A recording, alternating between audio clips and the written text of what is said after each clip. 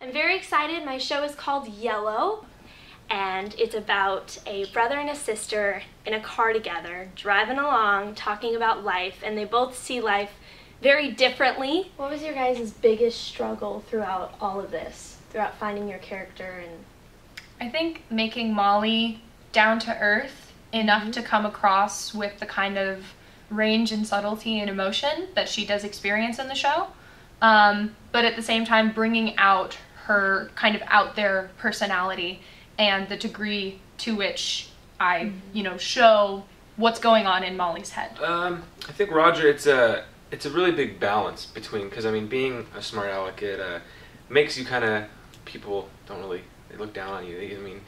They think you're an arrogant person. And, we don't think no, that. I know. I don't relate to him at all.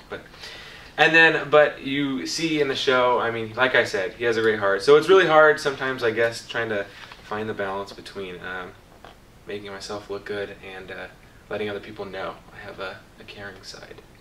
And I'm really excited for you guys to see this show. It's a wonderful show.